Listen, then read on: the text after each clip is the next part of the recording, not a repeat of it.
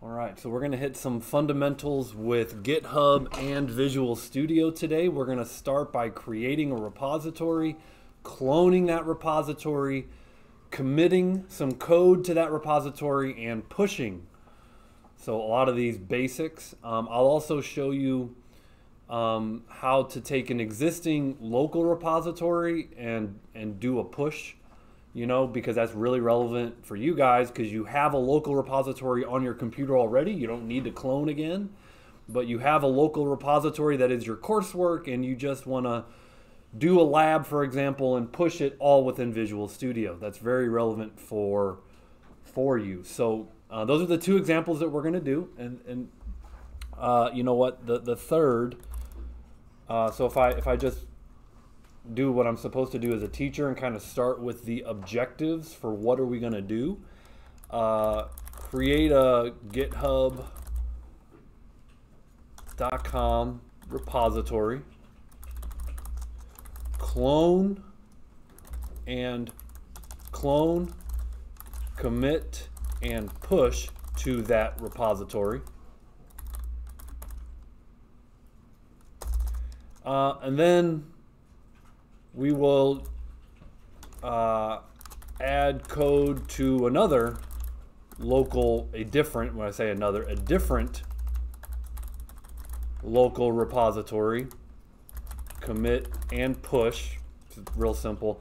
And then we will use the command line interface with git commands. So these are using Visual Studio, using VS Community 2022. So that's a GUI. Visual Studio Community is obviously a GUI. And then kind of at the end, we'll just look at some of the command line commands to do the same thing. I mean, it really boils down to every company is going to do it different ways. Probably arguably, the power users will use the command line, and I believe most people even learn at the command line, in industry. So being familiar with the command line commands are certainly to your benefit, knowing how to do this outside of the GUIs. Okay, so I'm on github.com. I'm logged in. I have an account. My account is Evan Gudmested. And right here, I can kind of view my repositories. Now, this is a newer account. Actually, I guess I created this a long time ago, but I haven't really been active on it. So I just started using this again, like very recently. And so there's not a lot of my work out here. Actually, oddly enough, I've got something from back in 2015 that's doing some MVC. Anyways, to create a new repository, you're just going to click this plus new repository. This is creating basically a folder, if you will, on GitHub. You're going to want to select your owner. You probably don't have the options in a drop-down like I do, but I'm just going to select my name here. And I'm just going to make what's called like a 5K calculator. And so this is just a dummy project that's going to say, hey, how fast can you run 100 meters? And it will estimate your 5K time. Just whatever. It's just not the point of this demonstration. I'm going to mark this as private because it's not open source software. I don't want anyone else on the internet committing and pushing to my repo. It's just going to be for me and my friends and my family. And, if I want to share it with my students, maybe my students can commit to it, something like that. I'm going to add a README file that's, I can write like a description of the project should I choose. I'm using Visual Studio to do this, Visual Studio Code 2022. So my git ignore will be VS Visual Studio, and MIT's open licensing basically says you can take this code and use it how you want. It is free and open source, and I don't care. It's not commercial. I don't care how you use it. I'll create my repository. This creates a 5K calculator on github.com. What I like to do is I like to click on this green code button and copy the URL that is terminated with .git. There's some other options here, open with GitHub Desktop, open with Visual Studio, and you know, these other options, depending on like what software that you have configured on your computer to open up by default, these links, in my experience, don't always work as described. Like you might say open up with GitHub Desktop and it opens up with another Git software. Okay, so because of that, because it really just depends on your computer's configuration, and I'm just going to click on the link and copy that URL. And then I'm just going to kind of more manually go into Visual Studio 2022. This is the Community Edition for free. I'm going to click on Clone a Repository. I'm going to paste in the full, and it even tells you to put in the .git. And pay attention to where it's cloning locally, so that this is the local file path. So now I've got a remote repository and I've got a local repository. I'm going to click on the clone button. And yesterday, because I was not properly authenticated with the right account, that actually errored out.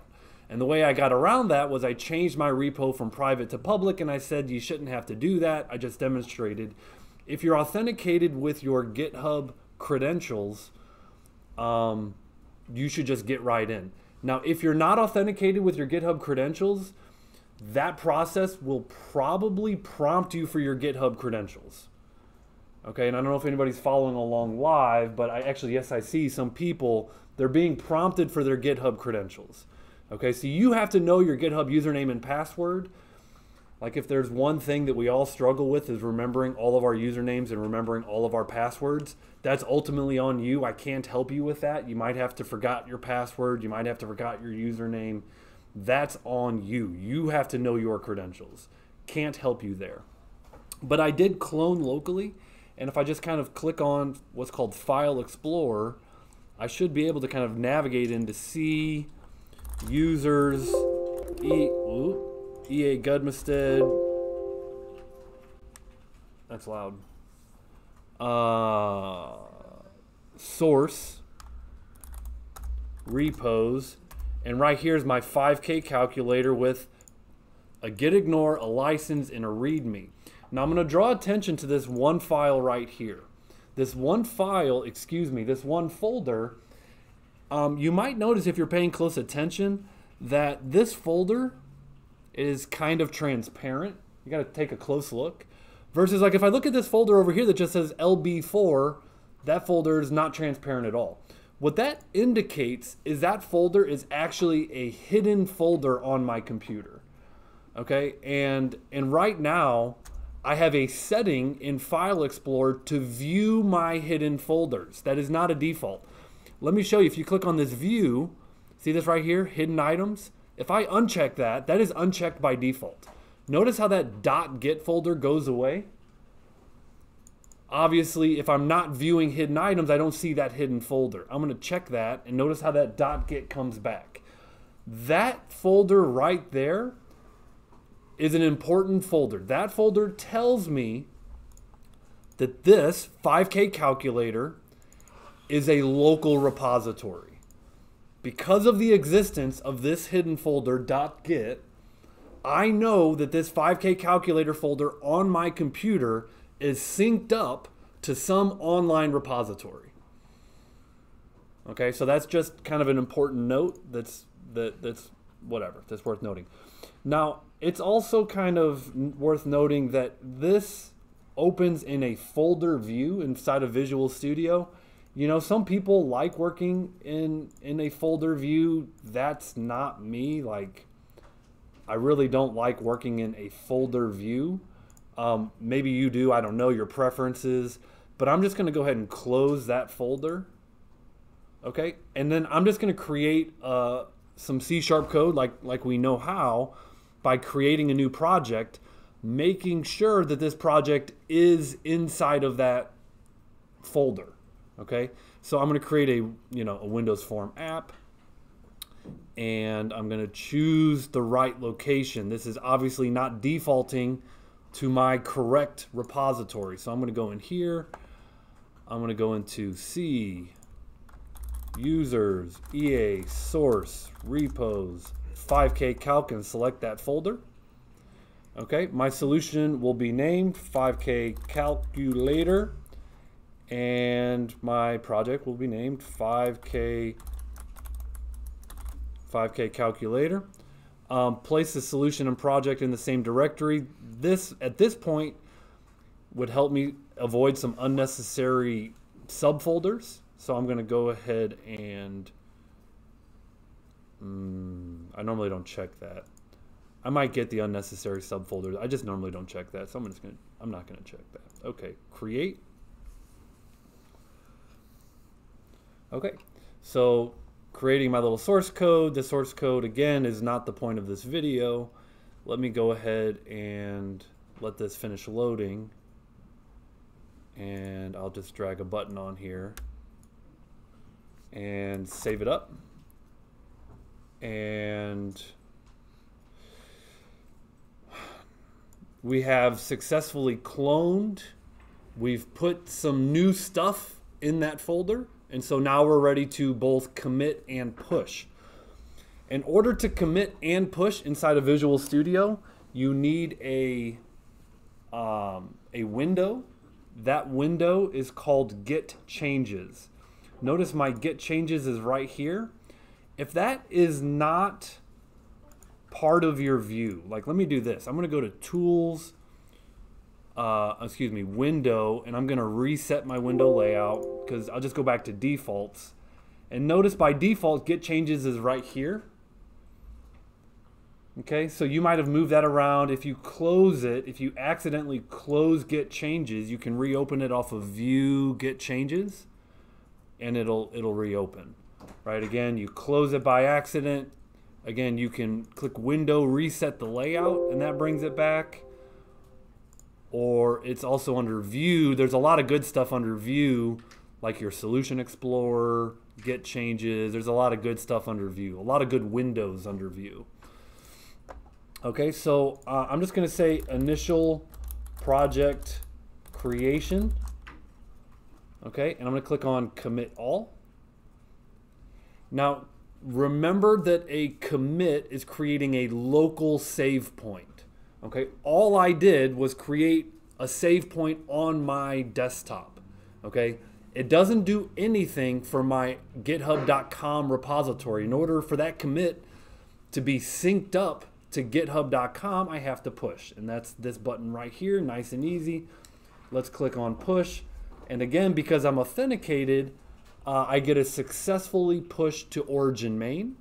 Okay, this was the error that I was getting yesterday because I was not authenticated. If I go back to my repo and refresh, I now have initial project creation.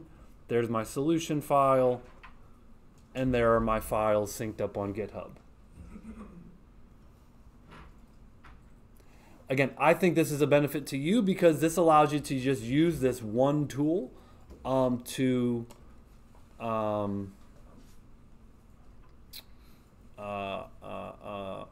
you know, push and pull and do all this kind of stuff.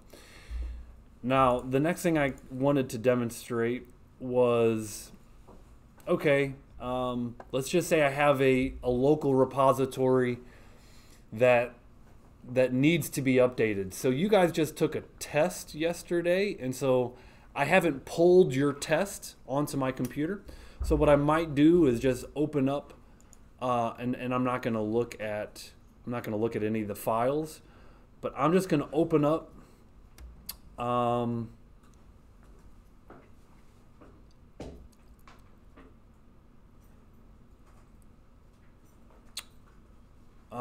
one of your repositories. So again, I can open a project or solution, but let's just try opening a local folder. I have all of your repositories stored right here. And this is AWD 1100. And again, I'm not going to look at any code. So Hussein, you're the first on the list. So I'm going to be taking a look at your repo. And this is now opening it again in this folder view. And what I want to do is do a pull. So A fetch will basically tell me if there are changes on his remote repo. And it says, hey, I have 2 changes. In other words, Hussein has made 2 changes to his github.com repo that I do not have on my computer. Okay, so a fetch is just going to look at the differences between what's on my computer and what's on github.com. So then I go ahead and pull those down, initiating pull. And it says repository updated to commit, right? So that's how to do a pull. Obviously, at that point, I should be able to go into his hands-on test, chapter 8, and there's his solution file, and I could open that solution file. That was not on my computer a matter of minutes ago, right? I could go in there, I could make a change, and I could do a push. So, for example, let's just make a dummy document inside of his repository. I'm going to go to Documents, GitHub. Here's his repo, and inside of chapter 8, I'm just going to make a dummy document, and I'm just going to call this rubric, and Hussein's going to get 100%. Okay, so now I have a new document in his repository. And if I go to get changes, you can actually see that right now in Visual Studio, it can notice the changes. And I'm going to say added a dummy rubric. I'm going to commit. And I'm going to push. Right? Pulling, pushing, Visual Studio community. The main thing, get your GitHub account properly authenticated, and everything works pretty seamlessly once you get that taken care of. Okay, last little thing to do is to look at the command line. And the command line, again, is what you might call for power users. Let me pull up one of my, 1 second. Git website gives you some pretty good explanations of what the commands are out there if you ever need to go out there. And yeah, so what is the Git website? It's Git SCM, I believe. So you all went to this website and downloaded Git at the beginning of this class. Obviously, to do any of this, you're going to need this software on your computer. Git is the underlying software that allows these files to transfer back and forth between the repositories, and enables these commands. These GUI tools behind the scenes use these commands. And there is documentation, and here's your GitHub cheat sheet in English. And so literally this thing that we just passed out, all the commands are right here. This is the same thing. So that's good call. Again, I've got all of my repos here, and so I'll hop onto Ben's, and you can right click, and you don't see any command prompt, but if you hold, what is it, shift? Oh, actually, I'm sorry, there it is. Git bash here. Okay, so I'm going to start by going to the folder. I'm going to right click and open up git bash here. It's going to open up our command prompt. And I need to do a pull, which we could start with a fetch, just like I did. Git fetch. So it's just git fetch. you can also look up at the top, I believe in the yellow there, and it'll tell you what directory you're in. That way you know you're pulling and pushing to the right directory. Oh, right there in the yellow? Yeah. Yep, good eye. And let's do a git pull. Okay, tells me Ben's, I'm already up to date. Do Did you push your test by chance, or maybe I already pulled it? Yeah, I did. Okay, let's go to the next local repo. I believe Ben's I already did a pull on. So let's do get bash, get fetch. Okay, there obviously that looked a little bit different than with Ben's, because with Ben's I already had it up to date. Then I'll do a get pull. Okay, there you go. You can see I pulled down Alexis's hands-on test. Now if I go to the hands-on test folder, chapter 8, there we go. There's her hands-on test. Let me create a new file called rubric. And let's do a commit. So a get commit minus M for the message. And I'll say added dummy rubric.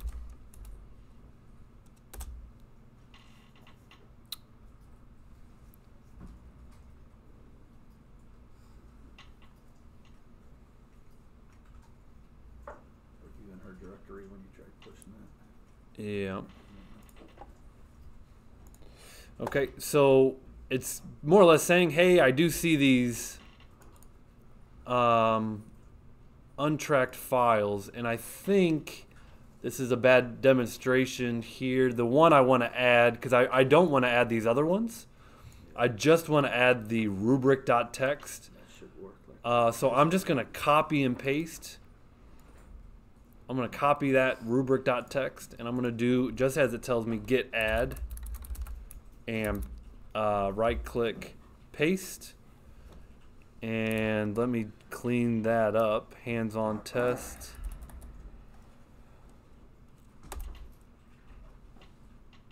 And let's see if I put it in quotes. Okay, that went through. Now that I've added, now let's commit. And now let's push.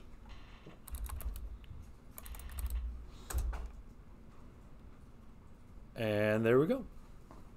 Right, so there's using some command line tools, GUI tools, bunch of different ways of doing kind of the same thing. if you type get GUI in there, Right here, get GUI. yep, and then hit enter, it'll bring up a GUI for you there to use too. And then that shows your changes, and you can just kind of drag and drop them to push and commit. Yep. So here's another tool, get GUI. Now the question is right here, get GUI here. And it'll do the same. Same thing. Yep. All right. All right, I'm gonna stop that video there.